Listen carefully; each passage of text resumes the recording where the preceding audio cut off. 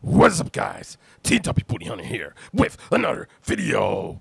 And this time, this is gonna be another episode of Pros and Cons. And we are doing this on none other than, I'll be real, personally, one of my favorite content creators. I gotta admit, I do watch a bit of this guy's stuff. His name is Mckenty, a.k.a. the Punk Rock MBA, bro. I've watched a good bit of this guy's stuff for years, and I'll even admit he's definitely inspired me a bit when it comes to, like, some of my content and all that type of stuff. But before I talk about that, I definitely do want to do this, and this is congratulate Mckenty and his girlfriend, who, forgive me if I don't know or remember her name. Congratulations, I think, on their baby girl or baby boy. I have no idea. I didn't bother to really find out. But either way, congratulations to those two. Well, now, with that being said, this is Pros and Cons on the one and only Mckenty. And I'm going to, of course, start off with the pros. But before I get into that, I want to kind of explain this series. It's basically kind of like, if you are subscribed to my channel, you know about the top 10 rules. You know about the top 10 sucks. Think of this series as a combination of both those two. 5 good reasons and 5 bad reasons. 5 good or the pros, 5 bad or the cons. But let's get into the 5 pros. And starting with number 1. Honestly, he is an innovator of the music review scene, just like Anthony Fantano. I've even, like I said before, he's even inspired me a bit when it comes to doing some of my music reviews, you know, that I've done over the years and stuff like that. So I definitely got to give the guy props on that. Despite whatever your opinions are of him, he's definitely has been one of the innovators for as long as he's been around on YouTube. Definitely got to give him props on that.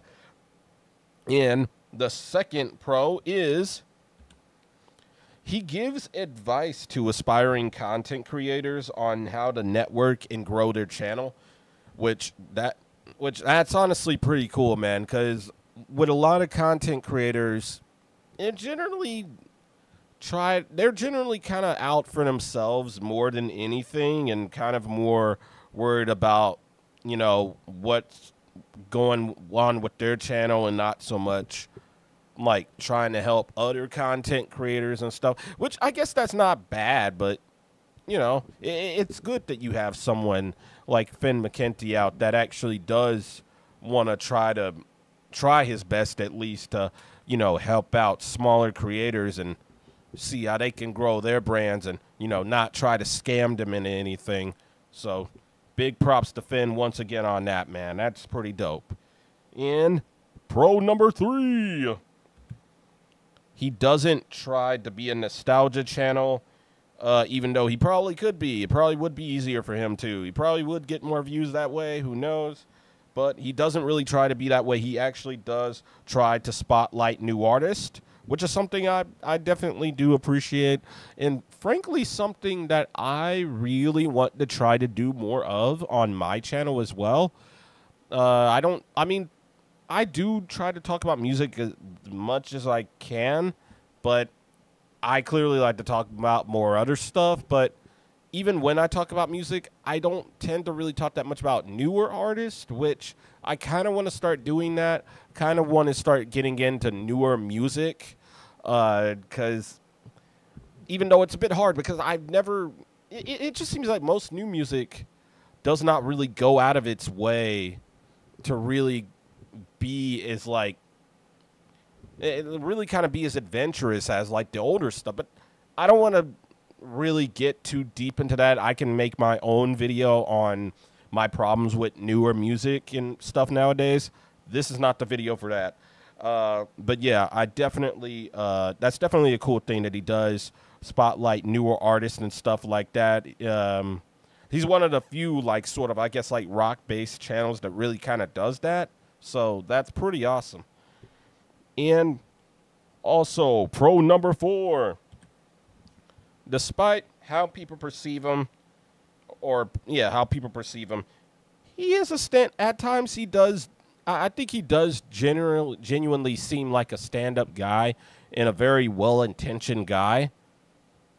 Like, yeah, despite, you know, how he can come off at times in his videos, he seems like a very well-intentioned dude, and I appreciate that, seriously. There's someone that's, like, seriously genuine, doesn't try to put on a, you know, a front or anything like that. So, once again, that's awesome, man. All right, and the last pro, which is the guy, I remember he said he's only been around since, I believe, like 2017 or something like that, which is impressive. Speaking of someone who's been around since 2012, this guy has become such a success in such a short time on YouTube. It's already hard to become a success as it is on YouTube, but to do it in such a, like, but to do it not even really being on YouTube, like, that long, even though that seems like a long time, but I guess, like, with YouTube and how everything moves so fast in this platform, it doesn't seem like really that long of a time. So the fact that he's done that is really, really cool, man. But I guess now that I've gotten the pros out of the way, unfortunately, man, got to get to the cons. I got to get to the things that I don't like. After speaking about the things I do like, it's time to now get into the things that I don't like. And maybe these are things that I'm sure people who have seen or heard of Finn Mckenty or the Punk Rock NBA will agree with, or maybe they won't. These are just generally things that I kind of pick up and I kind of notice that kind of rub me a little bit the wrong way about them. But nevertheless, con number 1. I mean, like, it's like, he seems to, like, he calls himself like a music channel, or his thing seems to be like about, like, music. But it seems to really be more about the business aspect than art. I don't know. It's like, you call yourself the Punk Rock NBA. It's like, I don't know, man. It's like, not that you can't talk about music in business, but I would say try to find a better line between those two. So, because it's like, you just seem more like a business channel than anything. Either that or, hell, make a separate channel about the business stuff. Like, that's what I would recommend personally. But anyways, that's just the thing I noticed. It's a very small thing. It's very minute. It's like, but it's something I noticed that's just like, he calls himself Punk Rock NBA, but he mainly talks more about business and all that stuff. Call yourself maybe the Business NBA? I don't fucking know, but maybe Punk Rock NBA sounds better. But on to con number 2. He references Spotify way too much as a credible, credible source of the general audience, of like the general music audience, which that's all well and good. And a lot of people do use Spotify, but I don't think that really speaks to like every music fan. Like, that doesn't speak for a whole lot of music fans out there, whether they're old or young. Some people generally don't really use Spotify like that. I've used Spotify before. I even have like my Spotify playlist on my, on the description of some of my videos, but I haven't really used it much lately because I've mainly just been kind of more in favor of YouTube music, simply because you are able to really find a lot more stuff with that than you are with Spotify. It seems their range of content seems to be kind of limited compared to YouTube music. But again, that's just me. That's why I kind of say that, like, Spotify doesn't speak so much for the entire music. Like, it doesn't really speak so much for a lot of music people, because I believe a lot of people, even though a lot of people use Spotify, there's also a lot of people that don't use Spotify. So it's like, I don't kind of like how he always references that, like uses that as the only point of reference. Maybe try, like other platforms, like thinking of other platforms and stuff like that. But again, just me. Also, on to con number 3. Sorry about that. I completely forgot to turn the slide. Dear Lord. But yeah, on to con number 3. He does seem needlessly antagonistic, especially to metalheads. To metalheads a lot of the time, which I've made a few videos. I don't really believe that they were antagonistic towards metalheads. It was just really my kind of thoughts, but most videos he makes seems to be very antagonistic, mostly of metal, like like metal fans and stuff like that, and so especially when he talks more about like kind of more the pop music being somewhat better than metal, which in some aspects I agree, but I don't know, man. It just seems like he's kind of almost trying to start like a war or something. I don't think, maybe that's not what he's doing. He may not be doing that, but that's just kind of what it seems like to me whenever he does a lot of those videos. You know, he'll references like, what the fuck is that new chick or whatever, Charlie XCX, XCX is some fucking shit. You know, he'll reference her or whatever, and you know, it's like he doesn't really seem to show a lot of love to what, like, you know, there's even the like punk rock stuff. He really doesn't. And matter of fact, that's actually what I'm going to talk about in this 4th con. Ironically, he's called the Punk Rock NBA, but he doesn't really talk that much about punk or really show that much love to punk music, which he has made a video about, but I don't know, man. It just still kind of seems, it like, not that he can't still call himself the Punk Rock NBA, but it seems incredibly ironic that he does still call himself the Punk Rock NBA when he really talks more about other genres such as pop, such as trap metals, such as pop punk, you know, and like other things such as that. It doesn't really talk very much about like punk rock from a general aspect, really. But again, that's just something. But yeah, that's another thing I noticed. And on to the last thing, which is con number 5. Not gonna lie, he can be very condescending at times, especially with videos like you're seeing here, like female fronted.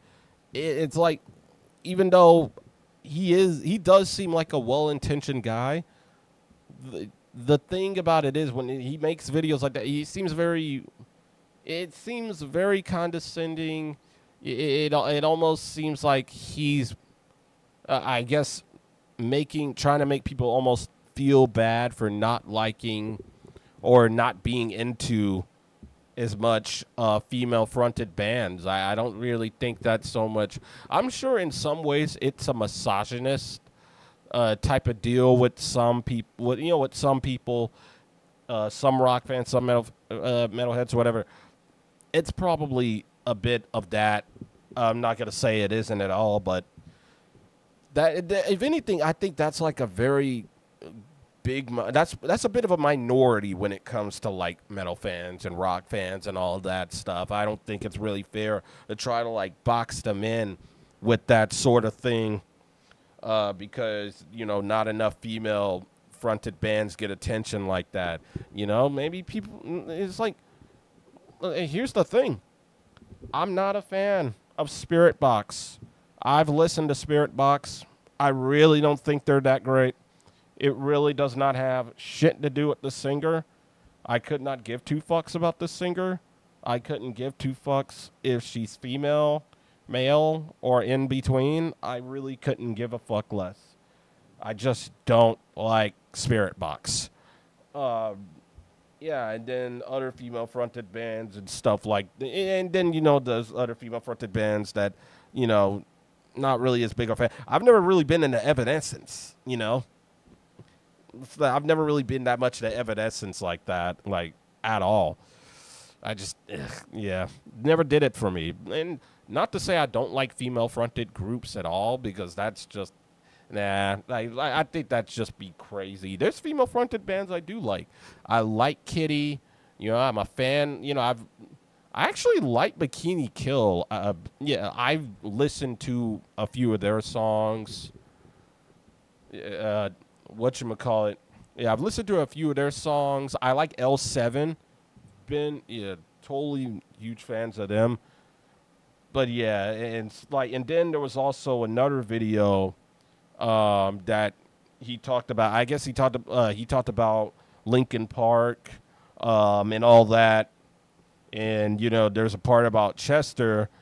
I guess would like mention Chester's death. It's like it kind of seemed to me as if he was almost trying to make the general like Linkin Park fans feel bad about not listening or giving more of a chance to Linkin Park's final album, One More Light. I think it's just got something more to do with fans just not liking it. It's like I don't think it was them being necessarily dicks about it or anything. They just didn't like it. They just didn't feel it was a good album. I didn't really think it was I just didn't think it was it wasn't a bad album. I just didn't think it was a good Linkin Park album. And I think that's how a lot of fans felt. And I just don't like the fact that in that video he kind of made people it seemed kind of a bit antagonistic towards people who didn't really like that, you know, and almost made it seem as like, oh, was that a result of Chester's death? I don't know if it was or not, but yeah, I just really don't like the way he kind of comes off, you know, in some of his videos and stuff like that, how condescending he does try to come off as in those videos at all. It just really kind of strikes a chord with me. I'm not cool with that at all. But this was just a bit of a short video. Well, never mind. 17 minutes long. I guess it wasn't that short after all. But, yeah, this is just a video I wanted to make on kind of the reasons, kind of my things I like and things I don't like about Finn Mckenty, a.k.a. the Punk Rock NBA. I mean, I wasn't going to make any sort of comments about his wife. I don't know his wife. I don't know any of her content. I don't know if she does YouTube. I mean, I've heard people say some things about her, but I'm like, I'm not going to tackle that because I don't know anything about her, nor do I really care to. So, yeah, I'm kind of leaving her out of this thing. But nevertheless, let me know what you guys thought about this video, this rambling-ass video of mine. Do you agree with some of the points I made? Do you disagree? Let me know in the comments down below. Have you even heard of Finn Mckenty? Or if you have, do you like Finn Mckenty? Do you not? Or if you haven't, are you going to check out Finn Mckenty or are you not? Again, let me know in the comment section down below. And if you like the sort of pros and cons videos that I do, or, you know, other top 10 videos or Let's Plays that I'm doing right now currently with such GTA San Andreas Definitive Edition and Sleeping Dogs Definitive Edition. If you want to stick around for those playthroughs and tier list and reviews of stuff such as music, movies, video games, TV shows, and even books that I'm kind of working on doing in the future. If you want to be around for all that, man, and be a part of the Booty Hunter family, then by all means, click that subscribe button, click that notification bell right next to it.